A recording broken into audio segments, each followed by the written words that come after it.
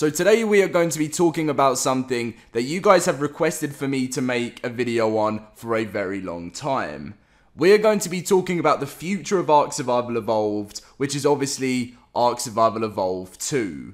We're going to be going through the information that we know so far, but also we're going to be talking about what you can expect coming up for the rest of the year until we can think about anything to do with Ark Survival Evolved 2.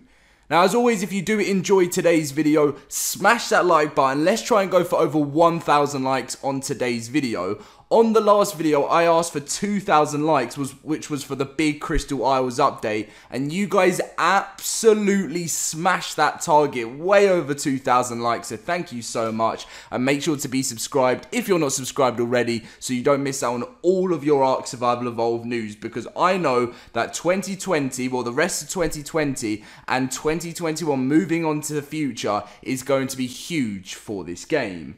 Now, there was an interview a while back with the devs at Ark Survival Evolved, which is where we first got our Ark 2 information. We then also found out that Genesis Part 2 is going to be the final paid DLC that there's going to be for Ark Survival Evolved. Now, many people are saying, well, how does that mean Ark 2 is going to be coming out? Obviously, we got this information that I'm going to be reading to you guys, but also it's because Wildcard have stated plenty of times in lots of interviews that they cannot have a stable game without their paid DLCs. They said the paid DLCs is what keeps the game running at a very sustainable revenue sort of module, and if without that, the game wouldn't be functioning, and that is how the paid DLCs keep the game going. So if they didn't have them, Ark 1 just couldn't function anymore, which is very, very interesting why this is the last DLC of the franchise, paid one. So, let's read this. Wildcard had originally expected to be working on Ark 2 by now, but the success of Extinction and the previous expansions changed its priorities. Since a full sequel would take years to develop, the studio has been reconstructing our plans and teams in a way that ensures there is still plenty of fresh content for the millions of Ark players while Ark 2 takes shape. Because you guys probably, there's so many people that's well, I wouldn't say so many, but there are some people sometimes that will come to a video of mine that, let's say, gets more views than the average ones do, and I'm sure it's probably other people that come from other games that are wondering how Ark's doing, and they'll just comment saying Ark is dead.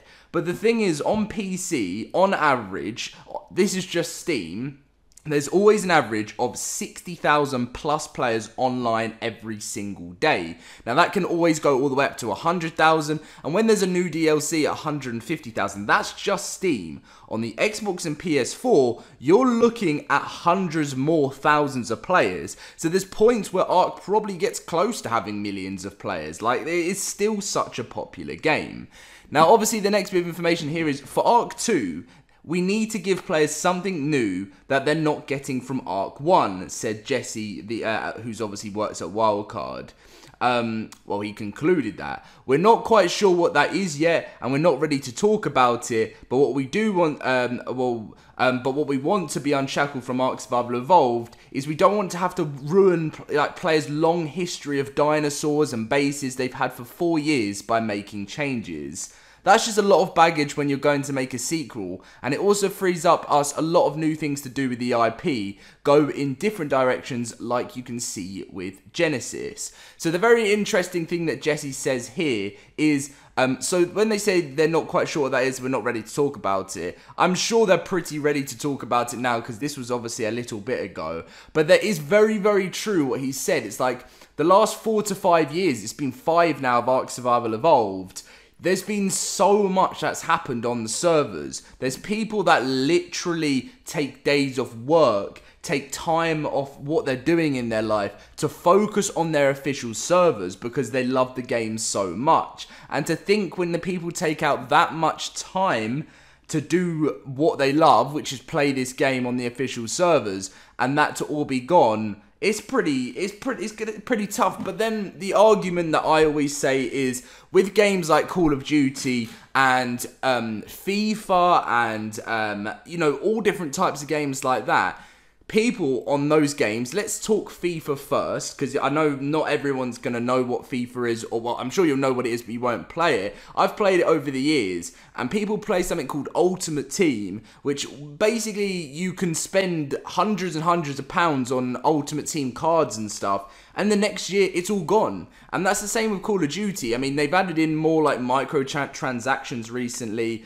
and people will spend hundreds and hundreds of pounds, battle passes and things like that, and then the game means nothing the year after. So my argument sometimes to this is, I know a lot of people have put hours and hours and hours and hundreds of thousands of hours into this, but sometimes there's always needing something fresh and something new. Now, I'm not saying that it's ready for Ark 2 yet, but I would not say no.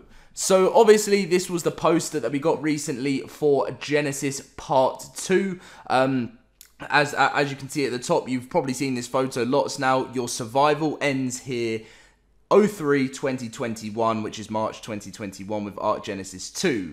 Now, that is a clear indication in my eyes, your survival ends here, that it's not that the game's closing down or anything, it just means that it's the end of the story. And there's been a whole story been going on for Ark and over the last 5 years, and that story is going to end. Now, that doesn't mean that the story of Ark ends, it means that a new one opens up. So that is very interesting news here. I am so excited for Genesis. There's actually something we didn't see is on this, when it says your survival ends here, there's actually a teardrop coming from the HNNA there, which is pretty interesting, that is, because obviously that's like the end of the storyline. But obviously, as we were reading earlier, it's what comes next now that Genesis is over.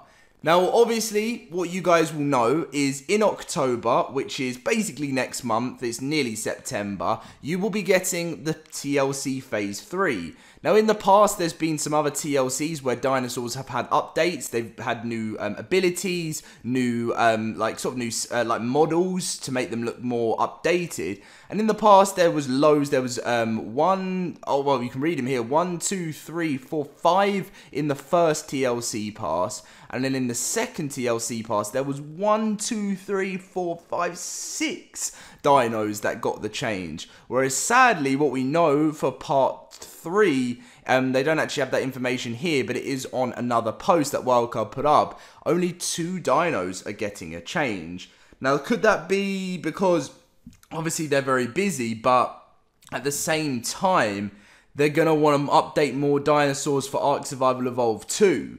That is the one thing I suppose we're thinking about, but I don't really know. But still, it's cool that we're going to see 2 new changes. We don't know what those dinos are yet, but I'm very excited to see what those creatures will be, well, which dinos will be changing. What we do know, actually, is it will be old school dinos. They have told us that, very, very early dinos. So I'm thinking in my head, Carno has to be one.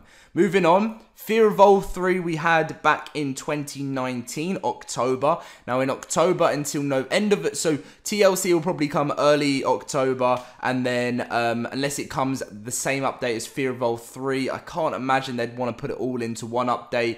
But this is obviously the Halloween event they have every most years. Sometimes they had in 2017 they had the Witch's Curse, which was just so bad. It really wasn't great. But yeah, and then obviously they have Fear Evolved 3 this time, and then in December they had Ark Winter Wonderland 4, which is the Christmas event. Now Wildcard said they're expecting to give us lots of content over winter, which is why I'm quite shocked, because I can't really think to myself what other content there could be that they could give us. I mean, I'm sure there's stuff they haven't even told us yet. We know about TLC, we know about Genesis next year, but we don't really know what's coming for that winter period, apart from how we get the Halloween event, which will be Fear Evolved 4, and the Winter Wonderland event, which will be number 5. Now, really, that is all I can tell you right now. I mean, I'm sure many of you guys that are watching this video would have experienced this event before. Within this event, you can get new items for Halloween, like the masks and the pumpkins and the zombie emotes. That's what they added in. They added in some emotes so you can pretend to be a zombie. There's a trailer on YouTube if you guys want to go check out. And for the Christmas event, they added in like That's when they added in Gacha Claws. Raptor Claws was the first one, who obviously flies around the map dropping presents, and then Gacha Claws was where you could like trade with them. They produced Gacha Crystals containing high quality equipment and armor and weapons, which was a pretty cool Christmas gift. And then obviously I think this was the first year that the Chibis were added in, where you could get your own little dino pets, which was pretty awesome. And you can obviously check out the Ark Winter Wonderland 4 trailer if you want a little bit of an idea of what to expect in 2020. Now what you'll actually see here as well, which is a really cool calendar they've done, is they've showed us how crazy it's been. You know, like how 2015, 2016, all the events that they did, 2017, I mean, this was like prime Ark. Like, this is when it was so, I mean, it still is popular, but like, it's prime Ark. Then there was 2017, 2018, 2019, and then obviously Ark Love Evolved, which is the first, which was February. Ark Excellent Adventure 5, which was April, obviously. Then the 5th anniversary in June. And then we had the Summer Bash, that's the most recent one. And there's only a few to go until we don't know what could be the next stage for Ark. It's exciting, it's scary. I'm actually scared. Like, I don't know why, and I know I shouldn't be scared. But for me, I do this game full time and on my channel, and it's not that I'm being like, oh, what if Ark does badly and then no one's gonna want to watch Ark anymore. There's obviously a part of that, but the other feeling I have towards it is the scared of change. Everyone's scared of change, and change is good, which is why I promote Ark 2 coming out. I'm just really hoping that if they do close down Ark 1 and close the servers down and reopen Ark 2 as the brand new game, it's something that the players love and has fixed all the problems and graphical problems within the game, moving into next gen with the PS5 and the Xbox One X series. No, Xbox One Series X. That's what it is. But anyway, that is going to be the end of today's video. I hope you guys are interested about the next stage of Ark. We know what's coming so far, but as soon as I found out more information, I let you guys know straight away on my channel. Leave a like, guys, subscribe, and I'll catch you in my next video. See you guys later.